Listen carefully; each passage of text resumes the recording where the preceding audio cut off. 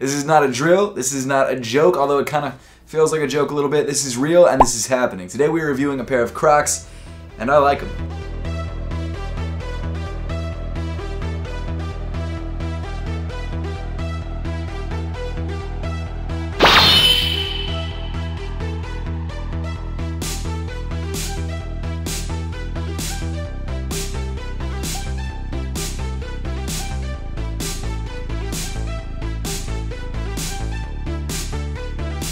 For years, Crocs have been maligned, they have been hated on, and they have been the kind of shoe that you would never want to be seen in. But over the last couple months, and I would even argue the last couple years, Crocs have been making their way into pop culture and even sneaker culture in a way that we never expected. You might be one of those people who thinks that $45 is too much to pay for a pair of Crocs and that you would never want to be caught dead in a pair of Crocs. But you may be surprised to find out that there are actually collaboration Crocs out there that resell for upwards of $400 to $500. Over the last year alone, or should I say Malone, we've had multiple Post Malone collaborations. That didn't work. We've had multiple Post Malone collaborations, we've had Pleasures collaborations, we've had Chinatown Market collaborations, Murakami collaborations that go for like 600 bucks, and behind me you might have just seen my video a couple days ago about the KFC collaboration, which, no surprise, sold out. But what really surprises me most is that the basic Crocs, the plain colored Crocs, have started to be worn by hypebeasts. Now obviously hypebeasts are not the trendsetters themselves, although they probably think that they are. They are a good indication of where fashion is going, and it looks like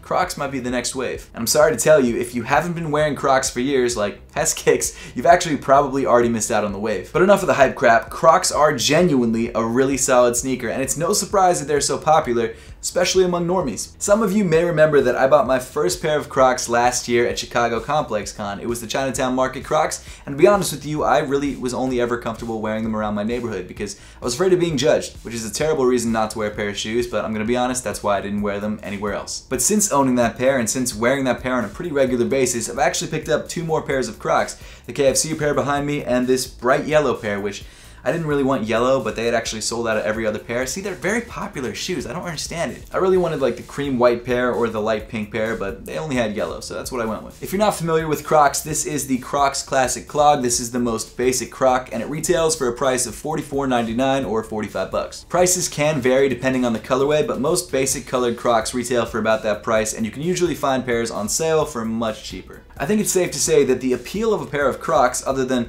not really caring about what people think of you, is the fact that they're extremely comfortable and they're very simple. Almost the entire shoe itself is made up of one piece of Croslite foam, which is essentially Crocs' proprietary foam. The only other real piece of the shoe is this articulating Croc strap, which you can put down to engage X Games mode. Obviously the colorway I grabbed is bright yellow, but there are literally hundreds of other colorways, if not thousands, to choose from. Across the toe portion of the shoe, you've got this textured matte finish which has these large circular punch-outs. These punch-outs are dual purpose. One, they offer a lot of ventilation, and two, you can also stick these things in called gibbets. Gibbets are like these little charms that are proprietary to Crocs, and they fit in these little holes, and you can pop them in, and they have tons of different designs. They come in pretty much any shape you would want. In fact, the chicken on that Croc right there is a gibbet, and I could put that on this Croc if I wanted to.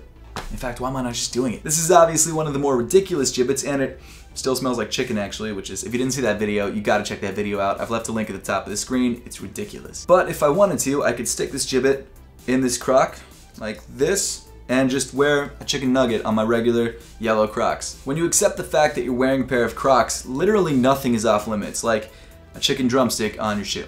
I actually kind of dig this because it doesn't look like the KFC Croc, so if I wear this around like the mall or something, people are going to be like, what the hell? And to be fair, they would be right to say that because this is ridiculous. Around the edge of the toe, you've got more ventilation holes and this dimple texture. Also, yes, I'm keeping this drumstick on the shoe for the rest of the review, so you can suck it. Sans drumstick, this shoe is incredibly light and very easy to wear because of how light it is. Continuing back in the shoe, you've got some more textured foam, and of course you've got your Crocs strap, which I mentioned earlier. At the pivot point of the strap, you've got this nice little Crocs logo. It's actually a nice little crocodile smiling at you, which I guess I like. And then you've got the Crocs text embossed into the back of the strap. Inside the shoe, you've got one of my favorite details on the entire sneaker, and that's this massaging footbed. I personally really like this dimple texture. It feels really good against your foot. It might not be for everybody if you don't like that sort of, I guess, dimpled massaging feel, but after like the first 10 to 15 minutes of wearing the shoe, you stop noticing it. As for sizing and fit, Crocs do seem to run a little bit big, and not only that, they only come in whole sizes. So say you're a size 9.5, I would definitely recommend going down to a size 9.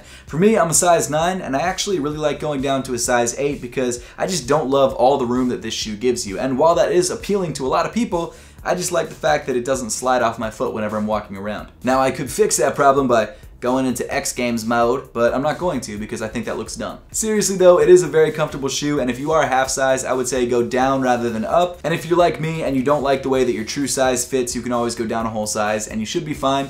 But as I always suggest, if you have the chance to try this shoe on first before you buy it, definitely do that to make sure you're grabbing the right size for you. The Croslite foam does feel pretty good underneath your foot. It's not as soft as something like Boost or even the Yeezy foam runner for that matter, but it is a good feel underfoot and you'll definitely be comfortable wearing this shoe all day. Then finally moving to the outsole, you've got your standard Crocs traction pattern, and then in the center of the midfoot, you've got the Crocs logo, you've got Made in Vietnam, and also the men's and women's sizing information. Crocs are genuinely a really solid everyday shoe, and there's a reason why this shoe has been so popular for so many years. It's simple, it's very inexpensive, it's comfortable, and it's very easy to wash, which is a big deal for a lot of people who want to wear this shoe in dirty conditions. Will Crocs ever be the next Off-White when it comes to hype releases? Probably not, but they are a shoe that a lot of people are coming around to, myself included. This shoe will obviously never replace the Jordans in my collection, but it's something that I feel like has a place on my feet every so often. But now I would love to know your thoughts on the Crocs Classic Clogs and whether you have a pair for yourself, so let me know in the comment section down below.